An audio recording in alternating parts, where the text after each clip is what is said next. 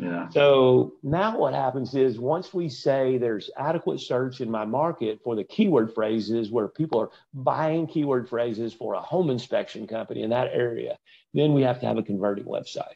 So here is your whole goal. Okay, this is only goal your website should have. Your sole purpose is to convert visitors into paying customers. That's it. Your website is not to do anything else. So, Brandon, who would your website be for? Would it be for real estate agents? I think we gear them towards clients, home buyers. That's it. Typically. Home buyers, baby. Home buyers.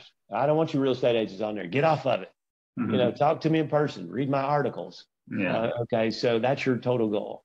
Okay. So people ask me all the time, okay, Ken, I hear you preaching this converting website. What the hell is a converting website? Here's what it is.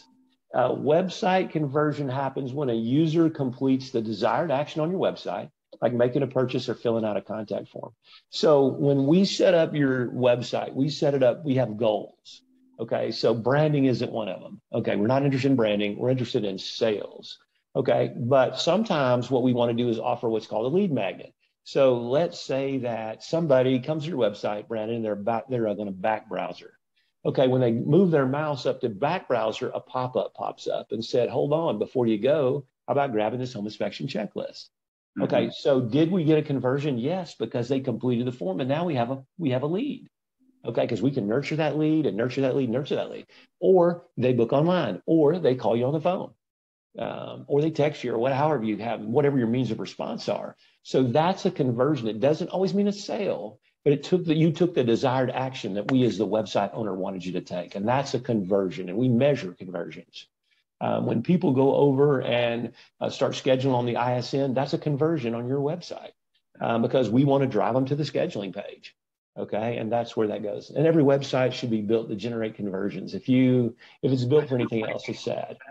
And Brandon, when you look at websites, I know you and I laugh about websites and we look at other people's websites because they're pathetic, aren't they? I mean, let's just be honest. We're not calling anybody's name. They suck. I mean, I've shared my experience when I first, got into the business. I thought I was super cool because I built my own website. And that thing was about me, and that's not what it's about. It's about converting people into paying customers, like you said. And they're not going to hire me because of who I am. They're going to hire somebody who conveys a certain message that's going to fulfill the need that they have, which is to get a good home inspection. Not about who branded got. When you think about it as your goal, okay, so your sole purpose is to convert visitors into paying customers. Let's just look at that headline for a minute. Okay, when people come into some websites and say, this is the largest purchase you're ever going to make. Well, no shit, Sherlock. Who's not aware of this? Yeah. Okay, so really that's the dumbest thing I've ever heard. Or they have their cool spinner graphics and all that stuff. You know what? People know they need a home inspection. You know what they don't know? Why should they choose you? Okay, that's the only question they have. Okay, so what's in it for them by choosing you? And if you can't convey that message, you don't convert. Okay, but I see website designers build stuff that's cool and slick, but it doesn't convert anything. It's terrible. So all of these guys are out there paying for these websites that don't convert visitors into paying customers, and they say, that's terrible. But then I'll ask somebody, I'll say, well, let me ask you this. How many leads did you get from your website last month? They say, well, I bet we got a bunch because, people always say they like it. And so I'll say, well, let me ask you this. How do you know empirically how many you got? Well, I don't know. I just listen to what people are saying. I said, well, have you ever heard of Google Analytics? Well, they hadn't heard of it. So if they have Google Analytics installed on their website, which we install and we provide our clients a report of it, it actually tells you what's happening.